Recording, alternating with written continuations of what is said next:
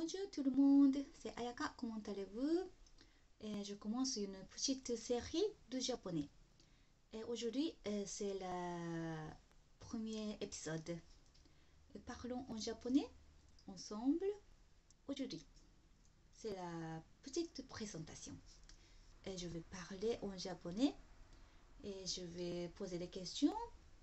Donc, répondez-moi en japonais et écoutez mon japonais.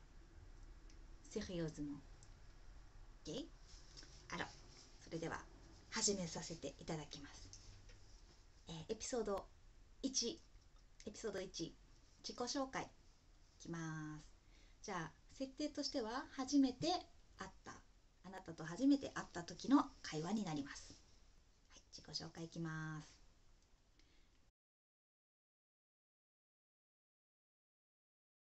こんにちは。はじめまして。私の名前はあやかです。あなたのお名前は何ですか？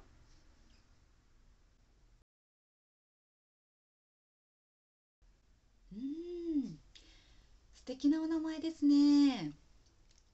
どちらの出身ですか？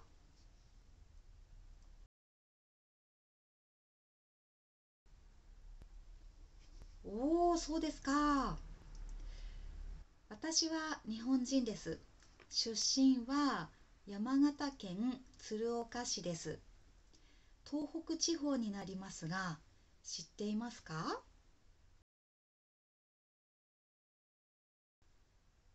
そうですか。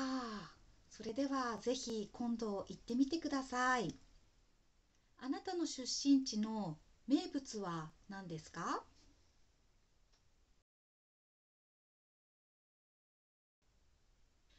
おー、とても興味深いです。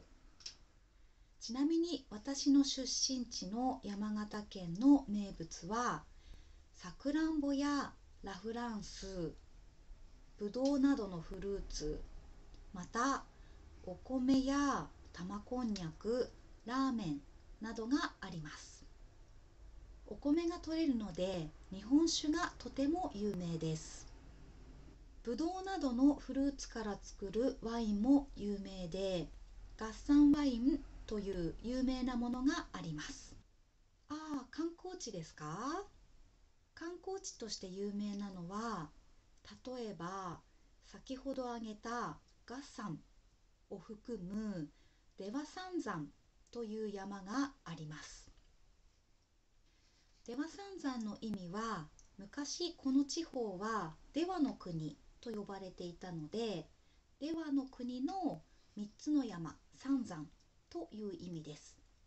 出羽三山は月山、羽黒山、湯殿山の3つの山を指します。私の出身地山形県鶴岡市は、実はとても珍しい文化圏です。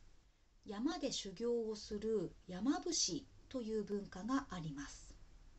またこの近辺でしか見られないミイラの文化もありまして、ミイラを祀っているお寺が今も残っています。以前ミイラのスタンプラリーのイベントがありまして、私はその時初めてミイラを見にいくつかのお寺を回りました。このミイラたちは昔の偉人たちです。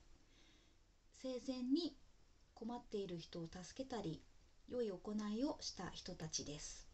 ちょっと怖い話になってしまいましたね。この文化圏についてあなたは知っていましたか？あとは日の沈む日本海がとても綺麗で有名です。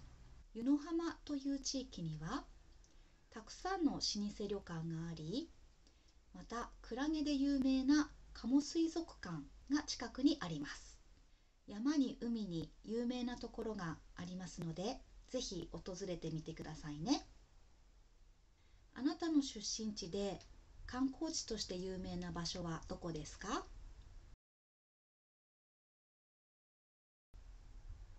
？Voilà, c'est la première fois. C'était comment? Est-ce qu'il était facile ou difficile? enseignez-moi dans les commentaires. Merci beaucoup d'avoir regardé ma vidéo. Alors à la prochaine vidéo. Bye bye.